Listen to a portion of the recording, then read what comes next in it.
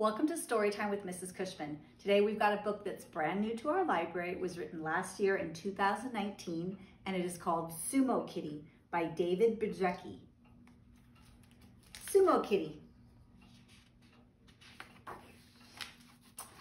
There are many wise and beautiful sayings. One of them is, a journey of 1,000 miles begins with the first step. That means big things start small. Another one is, even monkeys fall from trees. That means even experts make mistakes. But the one that means the most to me is, fall down 7 times, get up 8. It means never give up. SummoKitty. Sumo wrestlers don't like to give up. In Japan, they are known as rikishi, gentlemen of strength and honor. The champion, rikishi, is called the yokozuna. He's the best of the best. When he enters the ring, called the doyoi, he lifts his leg and stomps his foot. The crowd goes wild. It is said that the yokozuna can defeat his opponent by just staring deep into his eyes. I am nothing like him. I am a kitty, a hungry, stray kitty. I will go anywhere for food. I especially like following rikishi back to their heya, the place where they practice, sleep, and eat. Each meal is a feast. Twice a day, sumo wrestlers eat a big stew called chenko-nabe. It's made with everything I love. Fish, noodles, chicken. Perfect for a stray cat like me. I had it made in the heya until I was caught by the one they call Okami-san. So you're the one who's been stealing our food, she said. If I ever catch you here again, I'll... Oh! A mouse! There's a mouse in here! Okami-san pointed to one rikishi and said, Kuma is afraid of mice. Can you get rid of them? Well, of course I can. I'm a cat. I nodded, yes. Okay, kitty, Okami-san said. You can stay here as long as you keep the mice away. Perfect. Now I had a job at the heya.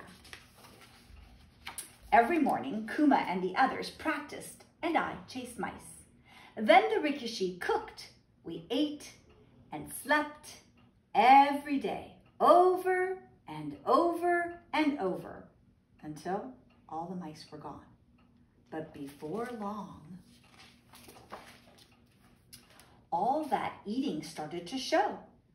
Kuma ate a lot too, but he moved like a big, powerful cat. The ground shook when he practiced. Life was good in the heya. We were one big, happy family, until one day I noticed the mice had made a comeback. They were all over the kitchen, and they were laughing at me. How dare they? I chased them around the room 7 times, but I grew tired and gave up. Okami-san found me asleep on the floor, and just like that, I lost my job.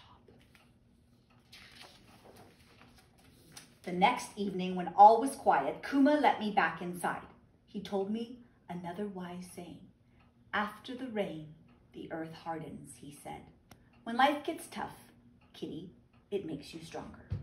Kuma looked up at the picture of Yokozuna. I have fallen 7 times to him, he said. He has humbled me the same way the mice have humbled you, kitty. He put me outside with leftover stew and another saying, the cat that does not cry catches the mouse. The next day, I watched Kuma's every move. When he stretched, I stretched. When he did yoga, I did yoga. When he attacked the teppo, I attacked my scratching post. But when he slept, I didn't. I practiced. I wanted back inside. I got my chance one night as the rikishi were stretching. A giant mouse stood in the middle of the doikoi. Before anyone saw him, I leaped in and made my move. Kuma and the others watched as I charged the mouse with a tachiai, followed by a guburiyori. I finished him off with a tsukadashi. More mice appeared. They were no match for me. I tossed them out of the doyo and away from the heya for good.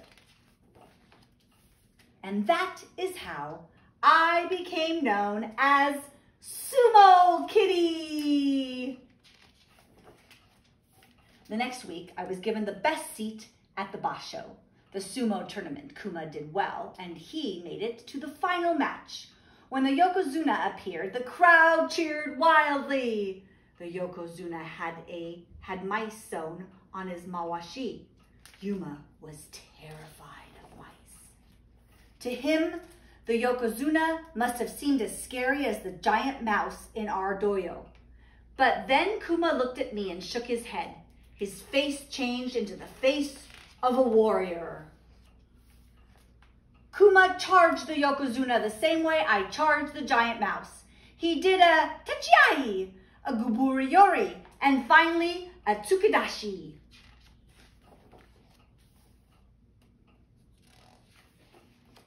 Now our heya has a new yokozuna picture hanging on the wall.